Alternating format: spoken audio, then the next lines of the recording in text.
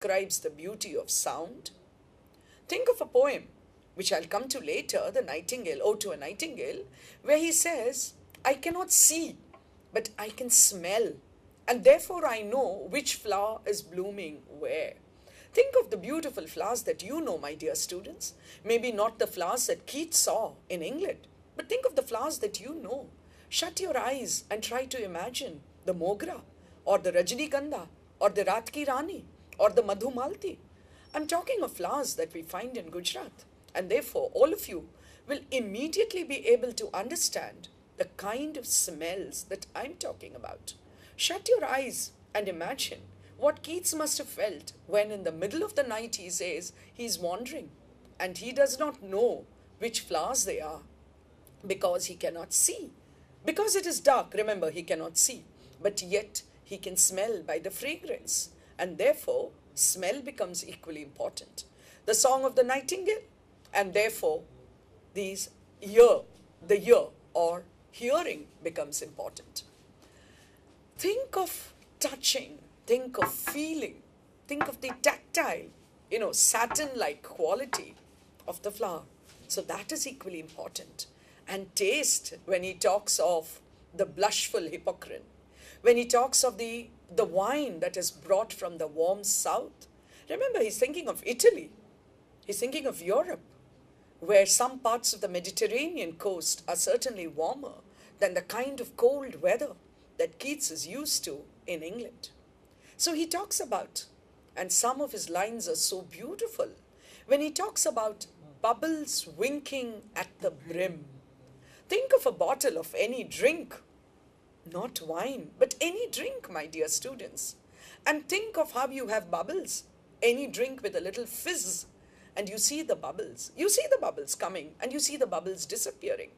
But to the great poet Keats, they were bubbles winking at the brim. What a beautiful picture of a very ordinary sight.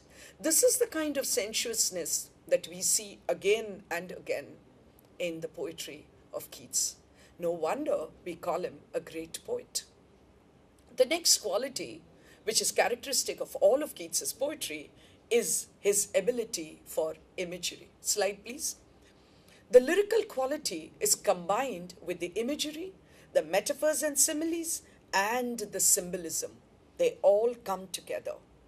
We must read some of the longer poems. We must look at poems like Endymion and poems like Hyperion, maybe, in order to understand. Because along with this, I would like you to know a word, Hellenism. Maybe some of you have come across the word. Probably the word medievalism, when we think of a poem like The Eve of St. Agnes. And of course, a word like Hellenism. The Greek influence, right? Helen, double L, Hellenism, not to be confused with Helen of Troy, though she is an important character when we think of the Iliad. But when we talk of Hellenism, we are talking of the influence of Greek art and sculpture on Keats. More of it when we discuss the Grecian urn in detail. Ma'am, if I may interrupt Yes, here, Namita? don't you think that sometimes Keats as well as all the romantics are difficult to understand because of the Greek references, the mythological references? Yes, you were absolutely right, Namita. But I think in Europe, in England, the period that we are talking about, right, the Romantic Age, I think people did not even consider Europe, European art and literature alien to them. It's like saying, shall I say a Hindi word, but we have the same word in Sanskrit, because their origins are. So when we think of England and English literature in particular, let's remember that it's only the 14th, 15th century. Chaucer, Geoffrey Chaucer, right? We call him the father of English literature. So English literature, when Keats was writing, is about 400 years old. Right. And if I can put it a little vaguely, not so clearly, how old is Greek literature? How old? We have to go back to Homer. How old is Roman literature? We have to go back to Virgil. So we are going back about 18 plus 2, about 2,000 years ago. So we are tracing a culture, a literature, maybe an inspiration, maybe a source, which is 2,000 years old. To you and me, and to most of us in the 21st century, trying to understand Keats's poetry, which is influenced by Hellenism or medievalism or Greek art and culture, I wholeheartedly agree with you that it's going to be a tough proposition.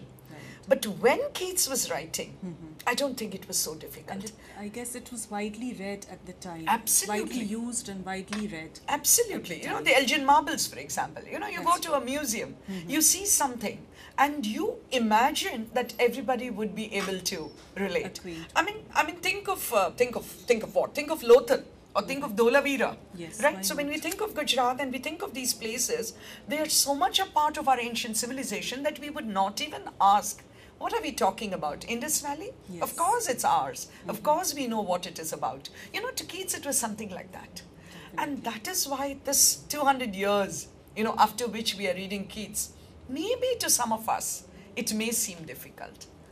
But I think, Namita, for our students as well as for us, I think a little more reading would make Always all helps. poetry, Yes. right, all literature more interesting.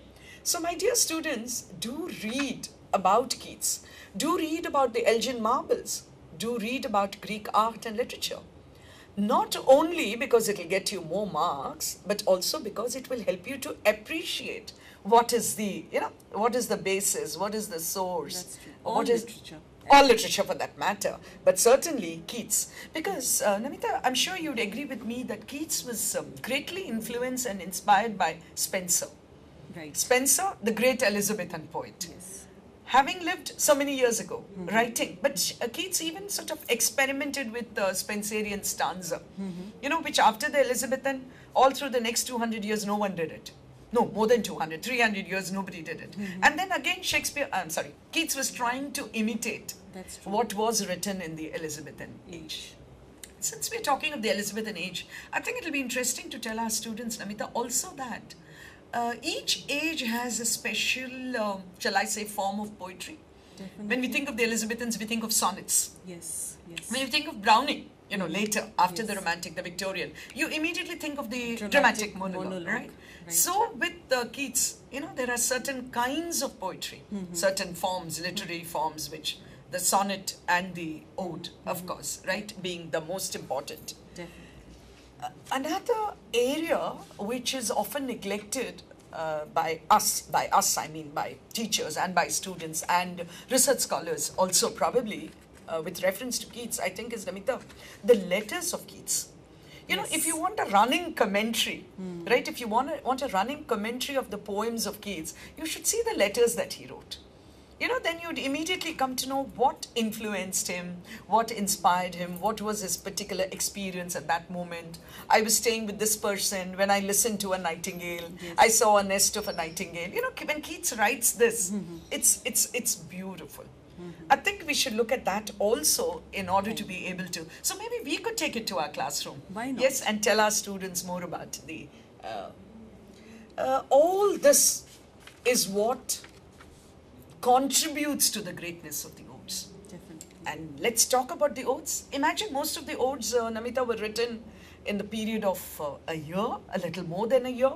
Generally, people talk of 1819, you know, Yes. as being the year in which most of the Odes were written. His greatest poems, because remember, Endymion got bad reviews. Hyperion was a fragment because no publisher wanted to take the risk of publishing another long poem by Keats. Of course, you have poems like Isabella or The Pot of Basil, inspired by, etc.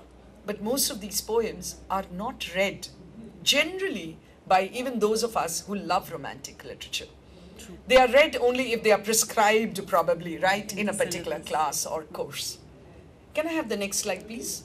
Let us very quickly look at the Odes. Ode on indolence, a difficult word, but all of us love to be indolent, I think. Ode to Psyche. My dear students, the word psychology, right, should give you some idea of what psyche is about. Ode to a nightingale, ode on a Grecian urn, ode to melancholy, and ode to autumn. I have not really put them in the order in which they were written, but I've put them in some sort of an order because you might like to link up some of these odes, my dear students. You know, they have something in common with each other. Yes, ma'am. Again, I'm interrupting here. No, welcome. Isn't the Ode to a Nightingale a companion piece to Ode on a Grecian Urn? I think you're absolutely right. Because on one, it's the world of nature.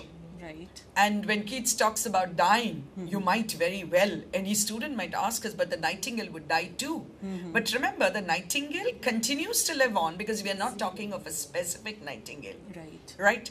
And then when you look at the Grecian urn, we move into the world of art. Art. Keats was greatly influenced by the Greek art that he saw. You know, there used to be exhibitions, Yes. wandering exhibitions, and he saw a lot of Greek art. Of course, he traveled too. And when he looked at this, he found that art stays on and on and on. All right? Art is eternal. Right. Life is transient. To imagine that one ode is talking about nature and one ode is talking about art, and yet they are, they have to be read together. Because, Namita, if you look at these odes, I think you would agree with me that these are his best odes. Definitely. All his odes are good, but even among them, these two odes are the best odes. We'll talk about them in detail because I think we must discuss them in detail. Both, ma'am, are frozen in time. Just as the figures on the urn are Absolutely. frozen in time, so the nightingale, thanks to Keats is frozen in time. Isn't it interesting that we have such beautiful bird songs, if you can call them that, Yes. right? Bird songs, the color of that we talk about, my dear students. It's such a beautiful word, the color of, the Gujarati word color of. I think really conveys the chirping, the twittering, the singing of birds. And birds like the nightingale and the skylark. I'm thinking of two writers, contemporaries, romantic poets, one writing on the nightingale and one writing on the skylark. Not to forget other people who have written. Remember the cuckoo, To the Cuckoo by Wordsworth. Think of Nightingales by Robert Bridges. Right. You've got poems and poems and poems. We can call them bird songs. What is an ode, my dear students? You do remember that we have looked at different kinds of literary forms. And one of the forms is poetry. And then when you think of poetry, you think of different kinds of poetry. And then you talk of the lyric as a form. And then when you talk of the lyric as a form, you talk of the ode, the sonnet, the song, the idyll, the elegy. I'm sure somewhere along the line in your first year, second year, or third year, each one of you has heard of the ode as a literary form.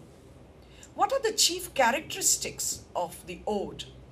I'm sure you would recollect that an ode is always a direct address. Remember the figure of speech apostrophe, my dear students? A direct address. Whether it is Shelley singing, "Bird though thou never wert, O blithe spirit," he says. Right? How does Keats address the Grecian urn? Try and recollect. He calls it a bride, right? He calls it a foster child. He calls it a sylvan historian.